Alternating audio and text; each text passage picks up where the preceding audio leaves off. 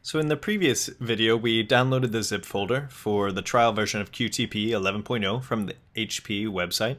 Then we extracted it with WinZip, and this is the extracted folder. So to start the last process of installation, double-click on that, and click on QTP Essentials, followed by the setup icon for QTP.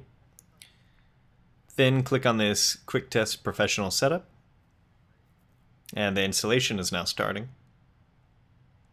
And just like any other installation process, click on Next, and click Agree, and click on Next again. So then you just put in your name here, your organization, if you have one, and click on Next, then click on Next again, and for the last tab, click Next, Next, and the installation is now just starting, and QTP will now get installed on your machine. You'll have to wait for the installation to complete, and then you can go ahead and start using HP Quick Test Professional.